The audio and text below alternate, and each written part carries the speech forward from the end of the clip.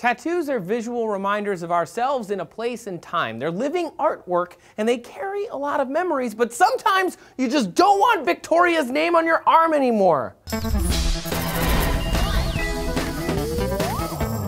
Hello there, rebels and normals. Thank you for watching DNews today. I'm Trace. Tattooing is thousands of years old. The oldest known intact human body, the Ötzi Iceman, has tattoos, and he is over 5,000 years old. Tattoos have a dark history, literally dark, because they used to only come in one color, black, and they were used for spiritual or healing purposes. They were used to show status or for fashion. They've been done with sharpened rocks, sticks, metal tools, and other implements, anything to just get that ink into the skin. The tattoo machine we know today was invented in the late 1800s and was based on Thomas Edison's automatic engraving machine. It uses a solid needle to inject ink into the skin from 50 to 3,000 times in a minute. The machine injects a drop of insoluble ink under the top layer of skin, the epidermis, and into the more stable dermis, about 1 millimeter down. The ink molecules cannot be digested by macrophage immune cells, and instead, the cells consume the ink and then just kind of adopt the pigment and just hang out, which is why tats don't break down too much over time. That being said, 45 million Americans have tattoos, and according to the American Society for Dermatological Surgery,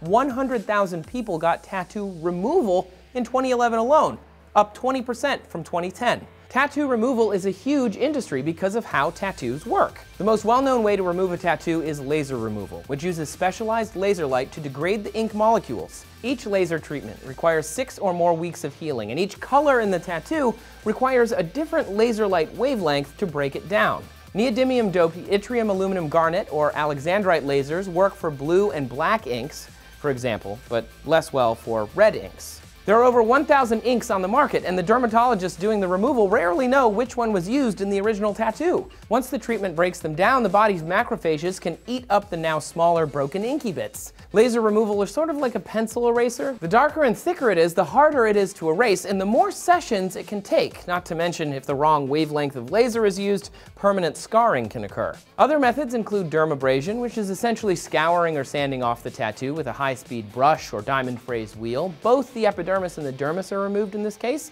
resulting in the destruction of the tattoo, and it sounds savage, but it's commonly used to remove other types of scarring and skin damage. The worst way is to simply surgically remove the piece of skin that contains the tattoo. Yikes. Now though, there is a fourth way.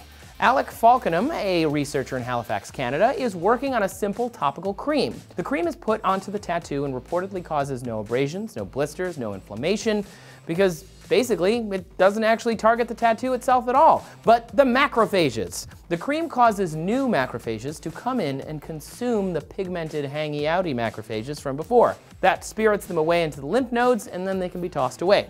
Over time, the tattoo is naturally eaten away, literally, and it is not quite ready for public use, so don't get too excited. He's currently testing the cream on pig's ears. In the end, the Mayo Clinic warns that tattoos are permanent. Yes, lasers, dermabrasion, surgery, and maybe this cream might someday help remove them, but overall, they're permanent. Do you have a tattoo? Tell us about it down below in the comments. Make sure you share it with us on Twitter as well. You can come find us at DNews. And subscribe.